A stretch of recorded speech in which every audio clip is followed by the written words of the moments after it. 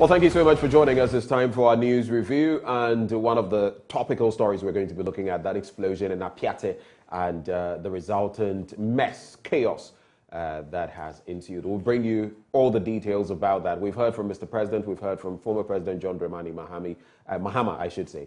And where do we go from here? Now, just focus on the fact that later on the show, we're going to be hearing from the Western Regional Minister, together with others, the Chirano Mines. Their representative will be speaking to us as well on this matter. But let me come into the studio now and engage Manuel Kranting, my colleague who joins me this morning for the news review. A very good morning, Manuel. Good morning. On a morning when you say Mahami instead of...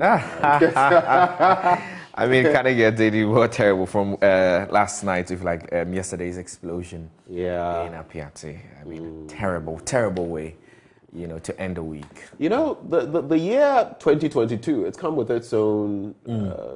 different levels and different strands of tragedies. But of course, from road accidents to gang clashes. The gang clashes in Nima, which we're going to get into extensively. And now this explosion. You know, attacks on radio stations.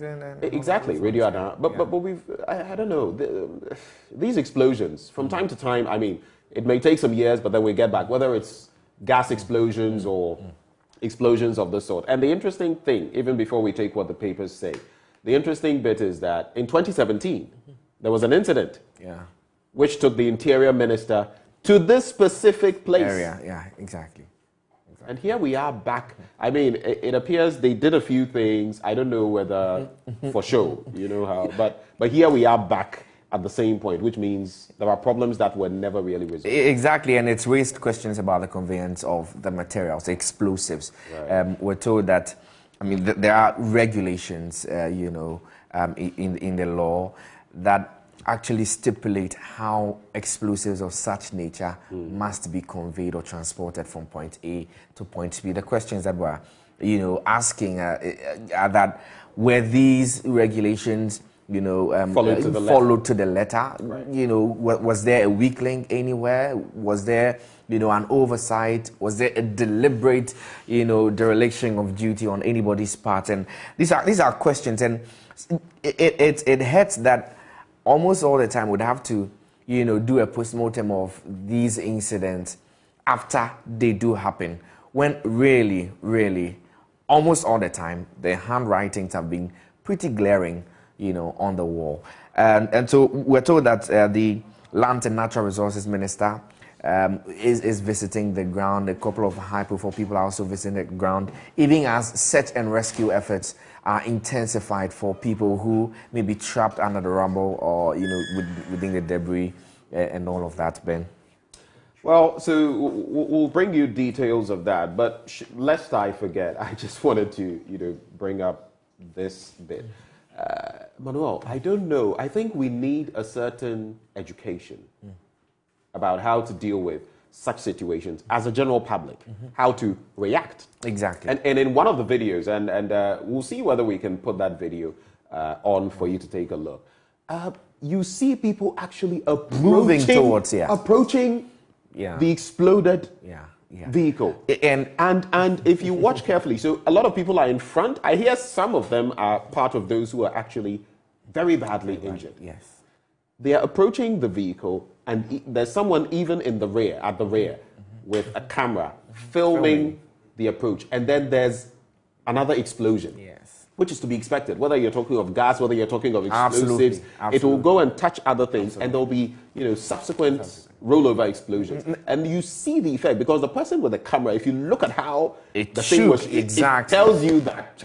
I mean, I don't know whether the person was flying or rolling or whatever. I mean, there are several examples to learn from. You remember the Lebanon explosion, and indeed how you'd most likely have a first one. And most of the times, these first explosions are pretty minimal in their impact, small explosions here and there, because it's just catching up. And then almost always, there's a follow-up explosion. And especially because this is pretty much a mining and that video is on your screens now. You can just take a look at it and tell us what you think. Look at that. That is the exploded vehicle, and people are actually approaching. And look at this. Look at this. The follow-up. Look. I mean, can you believe it? Yes. I don't is it what, Manuel, tell me, is it curiosity or is it the bits that we've all become very, let's film it for social media? Let's film it for social media. You lose media. your life. Exactly. And I mean, there are different strands to this particular conversation, Ben.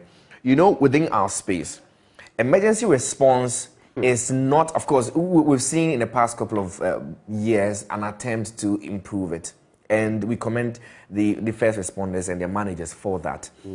But in Ghana, emergency response is not as prompt as it should be. And so there's this communal feeling that, when there's an incident, there's an emergency, let's move in, try to assist the people who are, trapped in there. And but almost always this is an explosion. And you don't even know what is in there. Whether it's explosive, whether they are bombs, whether they are whatever explosives. I doubt the people approaching knew that these were explosives in there. You don't need to know. Don't go anywhere near it. Exactly. And that's what we need to, know. I was just talking about that communal sense that makes people want to. But, first aid, when we are training for first aid, they tell you that if you are not trained, don't go near it, even if it is your family relation. Do more harm exactly. Than good. And in this instance, worse harm, actually. We were told, but as of 5 p.m. last night, 17 people have been confirmed dead, 59 others, battling for their lives with various degrees of injury. And our hearts and prayers really are with them, even as the search and rescue efforts are advanced on the ground, Ben. And this morning we shall try to interact with the Western Regional Minister to give us the scoop on that. We'll have our correspondent in the Western region, Natalia Kwanzaa, as well join the conversation. And we'll also hear from the Trano mines in here. Though not directly involved, we know about their entire link to all of this. Yeah. But let's say a very good morning to Regina Amegan, who also joins the conversation. Regina, a very good morning to you. If you can hear me, Regina. You would have to unmute, Regina, so we can actually hear you. Yes, but can you hear me now? Yes, we can. Yes, we can. Great. Okay, so just by way of introduction, Regina is a lawyer and commander, head of projects and enterprise development at the Economic Fighters League. And she joins us as well. Regina, right before we move on, we've just been talking about this incident at... Thank you for having me. Right before we get into the papers, we've been talking about this tragedy that has hit Apiate, and the Daily Graphic captures it aptly. Fatal explosion at Apiate. Community wiped out. President commiserates with family. And just to give you a bit of an update, tragedy hit Apiate, a farming community between Bogoso and Bodie in the Prestia Huni Valley municipality in the Western region yesterday, following an explosion that reduced the entire settlement to ground zero. A vehicle carrying a quantity of mining explosives to the Trano mines collided with a motorcycle, resulting in the detonating of the explosives, leveling the entire community. A ravaging blaze accompanied by a plume of smoke spread from the point of the explosion, scattering hundreds of residential and commercial buildings in the community. The number of casualties was not immediately known, but like we were saying, as of 17 hours yesterday, 17 people injured, and 59? 59. 17 people dead and 59 others injured. Losing their lives. Your quick reaction, Regina. This isn't the first time we've heard of an explosion. What's your reaction? Yes, I think this is a very sad...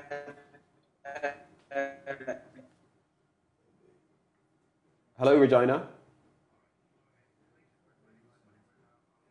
Right. So the link to Regina is not so good right now. We'll try to reconnect with you, Regina. And worst case scenario, if Zoom simply won't work, we would do maybe a phone call so we can just have your take on the matter. But so that is the sad development in Apiate. Of course, today we'll find out when we speak to the minister, for example, the RECSEC. How soon are they meeting on in fact, what Interior Minister?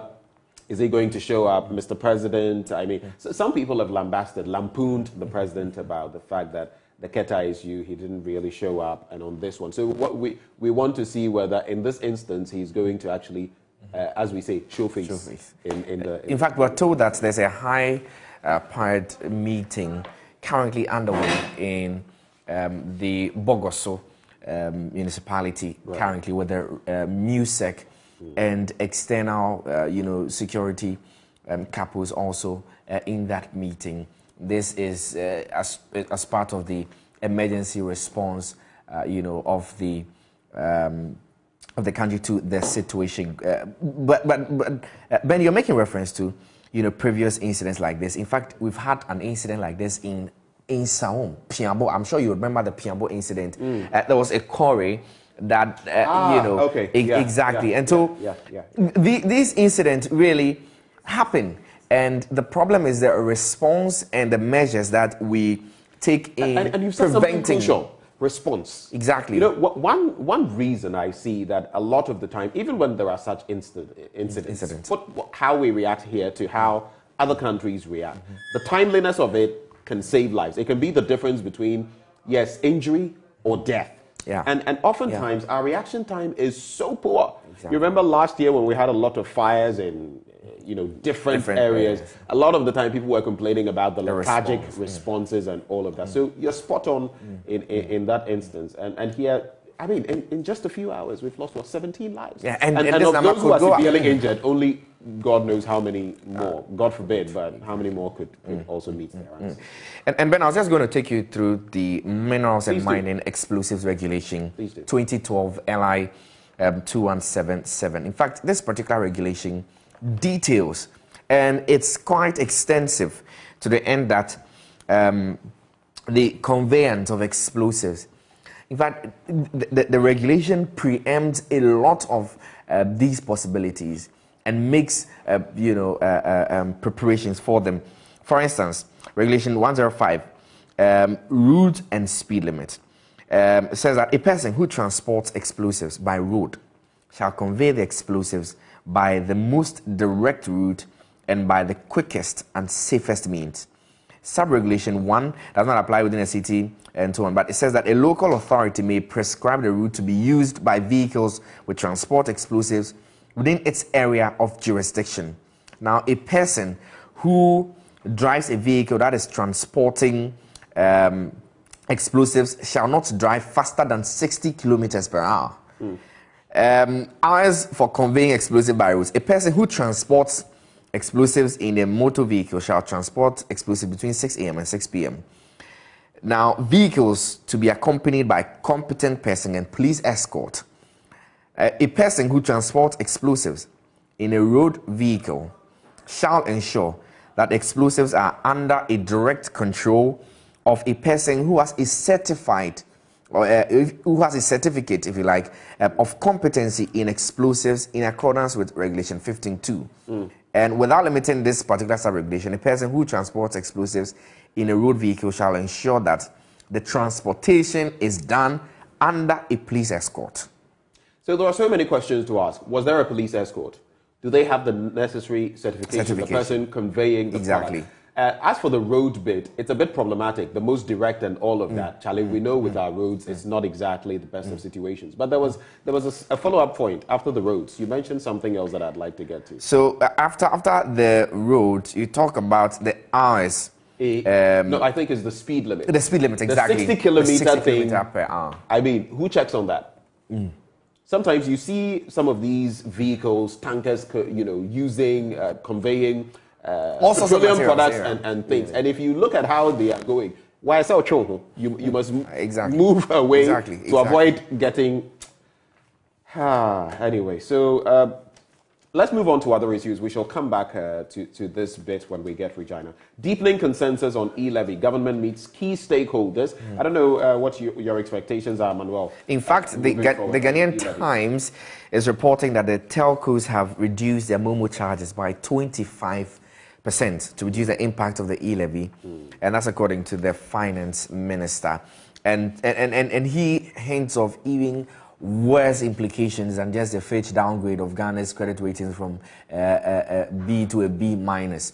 if B minus with the negative with a negative outlook, which is not very good. I just saw Bright Simmons as well on Twitter talking about this fact that this is actually the first time we're getting to this level, which in itself is problematic because some people have put details out there on social media which are not necessarily true. When these things happen, we try to play games with them depending on where we sit on the political spectrum. But exactly, it is what it is. So you want to hear from for you as an ordinary citizen.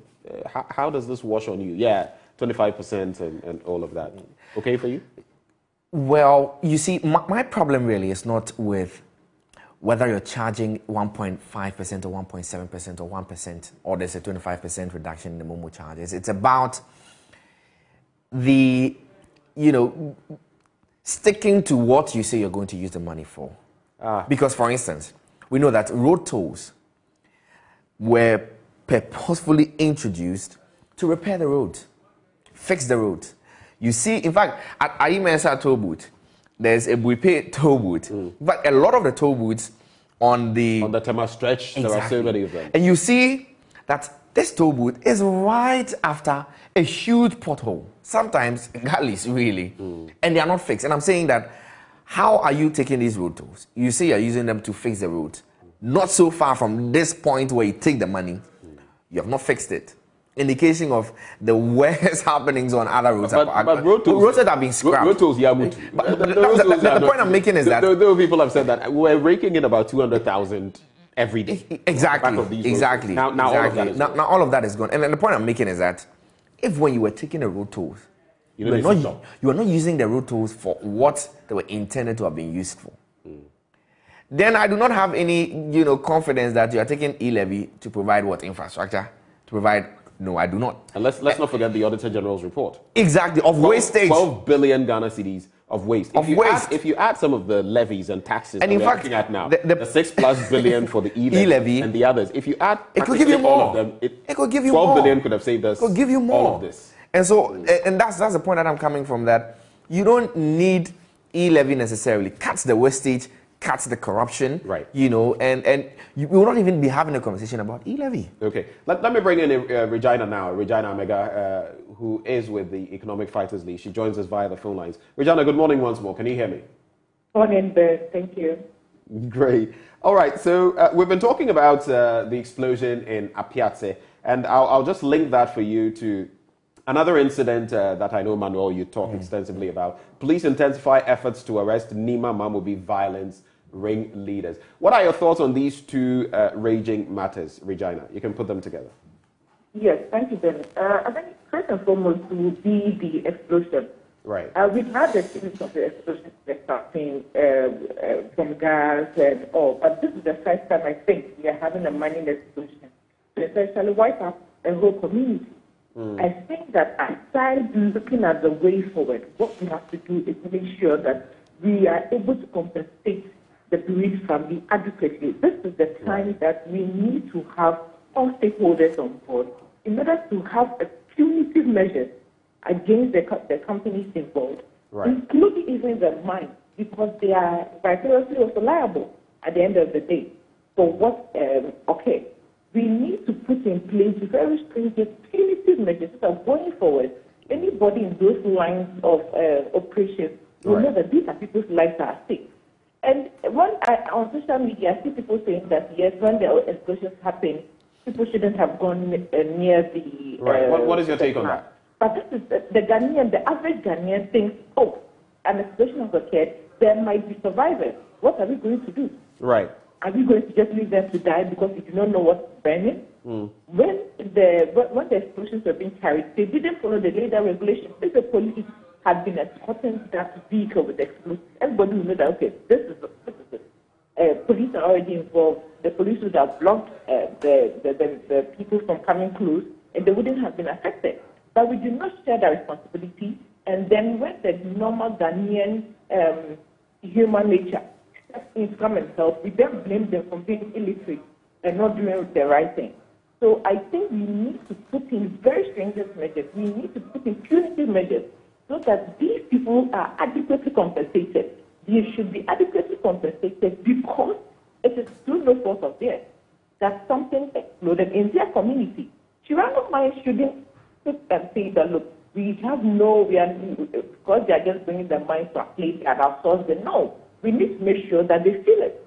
Because you must ensure that the people you are giving your duties to perform it very well. Maximum or the company involved has to be very well actually. Exactly. Right. And then that will show, that will send a signal to any other business or company in this operation. Okay. When the well incident happened, here we had compensation, but compensation how much? Right. This is people's lives we are talking about. The compensation should be clear, should be open. People should know this is the cost of the issue. We've playing dilly-dally with these incidents. This time around, we shouldn't worry about the family mantra again. We should quantify it, the loss of economic life, the loss of family, godliness, and we must make sure that each life is very critical. Each life is paid for dearly. So for me, aside looking at the fact that these companies going forward should abide by the regulations, we must make sure that it compensates adequately. The word here is adequately and sufficiently.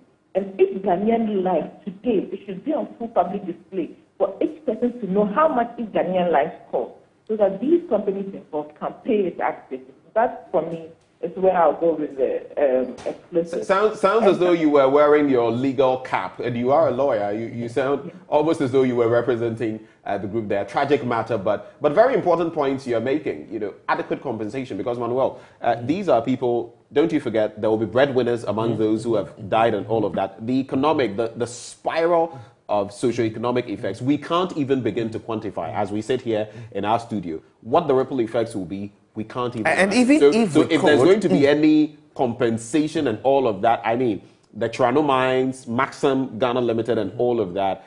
Recently, we're talking about that oil spill, you know, and what the likely consequences should be. I think when we begin to really clamp down on some of these institutions, when they are proven to have been at fault, and you delineated some of the regulations, then I think they would get more responsible. And I was just going to say that even if we could quantify, in this instance we can't. Even if we you can't place any price tag. Price tag. You can only mitigate exactly. Right. And the point I'm making is, even if you could quantify it, there are people who have clearly been derelict in their duties as regarding this particular matter. In fact, we had the atomic. They were not to be sited in residential areas. It's still happening. It's still happening, and you see, perish the thought for us to have another explosion of a fuel station tomorrow within a community or residential area. We'll be back having the same conversation. People are seeing people who have jobs, who are paid to ensure that these fuel stations are not sited in the areas that they are being sited. They are seeing and allowing them to go on. Just like, you know, in some of the instances that this morning we are discussing, clear the election of duty. And we have not confirmed, but as we are saying, questions about police escort, questions about certification of speed limit. Because yes, even the route crosses you and you're trying to, but at what speed? And that would be even difficult to exactly. And even the route to talk about. The route that is to be used for, was it the safest? Was it the safest? And it's supposed to have been, designated by an authority. Did that authority know that there was a transportation of such explosives? You know, before I bring in Regina as we move on to the Nima incident, that also brings to mind, have you noticed how these big trucks, the ones that typically convey these, instead of being more, charitable, because they are huge, they are big, and a lot of these trucks have a lot of blind spots. There are so many things they can't see. Clear. But they are rather the bullies on the road. Exactly. They see you and they want to. It's basically you move aside or we run over you. Exactly. No, that's how it is. Exactly. And I think that mentality in itself, I don't know what training these people get, but that in itself is problematic, because sometimes the accidents occur because they are simply being reckless. They don't care about the rest of you. They feel we are big. And we have this. Yes, it will affect you. Exactly. It will affect you, so you move away. Yeah. And that's what we're talking about. Anyway, so police intensify efforts to arrest Nima Momobi violence ringleaders. And there's a reason we're focusing on these two matters. They are the biggest stories, we've had this week, and that's why we're actually throwing so much light on them. Before Regina comes in, just paint for us. You have been on the ground. Exactly. Nima Mamobi, the turf war there. What was the latest you can share with us? Well, we know that yesterday the Zongo chiefs held a crunch meeting with the hierarchy of the police, arrested, and you have, in the words of the Zongo chiefs, the imams, the opinion leaders, the chiefs themselves, the politicians intervening and saying that, you know, he won't do that again, he's my boy, and all of that. And then, some way, somehow, these boys are released back into the community. And the possibility of absconding, you know, escalations, because there are a lot of reprisals in these gang clashes. You know, nobody wants to accept defeat, for want of better expression. It's basically you do me, I do you. Exactly. That's the way it works. Exactly. And so if I lose to you today, I see you tomorrow, it's a new, it's a new episode. And we come back exactly. And so there's a call for the police to stamp its, you know, grounds and make sure that they do not put a human face to these crimes, because these are violent crimes. People have deep machete wounds in their back. I saw one and I just had to turn away. And so when these things happen, you don't say, he's my son, he's my boy, he needs to pay for North Municipal Assembly to essentially, and this was almost like in the Kenyan city, they say the peace junction between the Katanga boys and then the Kunti boys. This was the border between the two communities, Mamobi and Nima. There was a police post there, and it's been there for over a year. It's not been operationalized, and the Zongo chiefs are asking that it is, as a matter of urgency, operationalized. There's a reaction from the police that says that, you know what, the sighting of the police post is not conducive, and we can't put our men in there, and so we cannot operationalize it. But all in all, we know that there's been, you know, an increase in the efforts by the police and their patrols on the ground. The arrested people have moved from 7 to 9 in 24 hours after the incident, and there's a 20,000 bounty on the head of these ringleaders who are told by the police one Kumoji and one Bombo, as they are codenamed in the area. And so that's the latest. Talking about intelligence and how we should have known. I mean, Professor Kwesi Enning said that we should have known this was going to happen. And the undercurrents are there. I always go back to the root causes. It's always similar, really. Apart from gangsterism and all of that, it doesn't just spring up. Whether you're talking of the mafia in Italy and how they got even into the United States, Chicago, and way back, and there are factors. Exactly. And in this instance, some of the most basic ones, bread and butter reasons. Bread and butter reasons. If you're at a certain level and someone comes to tell you that, oh, go and pick up a machete, and you would think twice because of what boons you have. But you leave them at this level, and politicians use them for political capital. Sometimes even you would find other leaders in society using them. Landguardism, how did it come about? Yeah, some look of you that they'll go and do certain things they shouldn't. So, I mean, we know the problems. We are not addressing the root problems. Well, the CEO we'll do all the fancy talking, but the CEO of the Zongo Development Fund, Ben Abdallah, has a response to that. He says that, you know what, government is rolling out a lot of intervention programs, skills training, capacity building efforts, and all of those. But the youth there are just not. Times when it comes to rape and the others, we see this happen. Oh, Fachano is a community member. In this instance, it is this violent crime as well. And we are back to it. Religious leaders, other leaders in the community saying, oh, this is my boy, this is my person, this is my relation. How do you react to that? Oh, Ben, I think you guys have actually set the ball rolling on identifying the root causes. Right. But most importantly, if you look at the history of the mafia and most of these gangs, it all stems out not necessarily from the economics, but it stems out from the justice angle. When people feel that they are not able to get justice, they are not able to get, they are not duly avenged when a wrong is done against them, then they join these mafias. Because you realize that when a group of people have been wronged, or a crime has been committed against someone, and the police are not able to deliver justice, or the community is not able to deliver justice, these supported their gang, knowing well that this gang will go and deliver the justice they want, a tooth for a tooth, an eye for an eye. So you realize that even in prosperous economies, like in America, we can't say that the gangs or mafias were because of unemployment. No, it was because they were not getting the justice due. Most of the Italian mafias, you go in there and you realize that it's because they didn't trust the police system. They didn't trust the court system. They didn't trust that the society or the community in which they were in could give them the justice they wanted. So the people believe that there's an authority that will be able to deliver justice for them. If the first gang who might have been wrong, so that the police could step in and right wrong, or the community machinery could step in and right wrong, do you think they would have retaliated? No. So what is the psyche of the people is what we have to look at. You can have 2,000 or 1 million economic intervention, but if the people do not trust the system delivering it, if the people do not trust the whole justice delivery in their communities, they will always run back to the gang. You can disband these gangs today, give them economic activity to engage in, but when an issue comes that demands justice and you're not able to meet that threshold, they run back to the gang because they believe that that is where they're able to get their response from.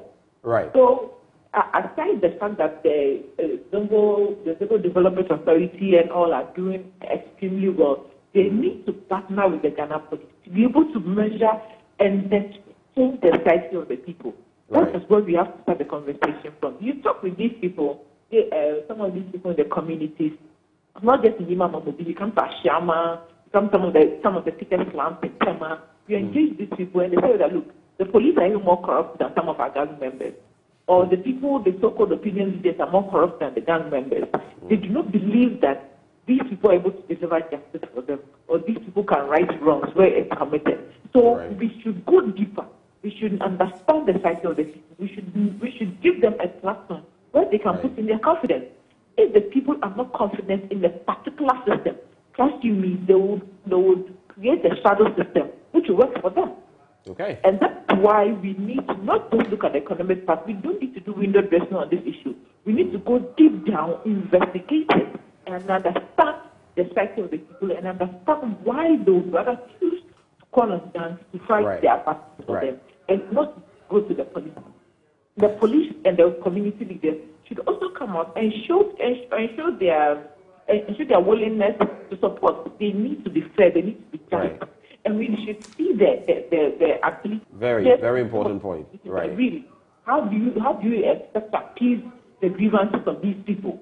That is why they will quickly resort to guns, because they know that in a minute these things are going to be solved, and whoever attacks them is going to get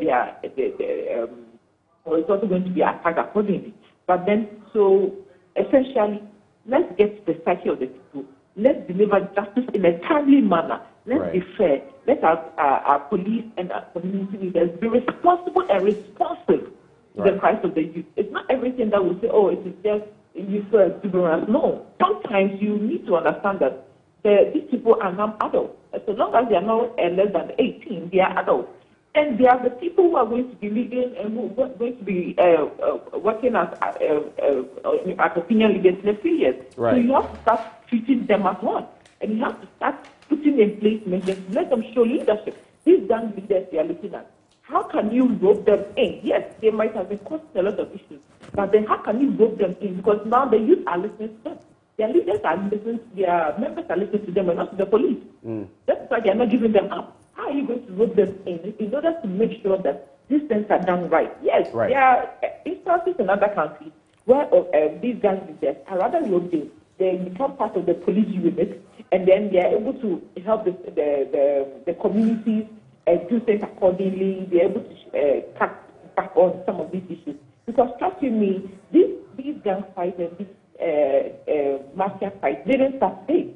It's long years ago. We've been doing a lot of intervention. But how has this intervention worked? Big question.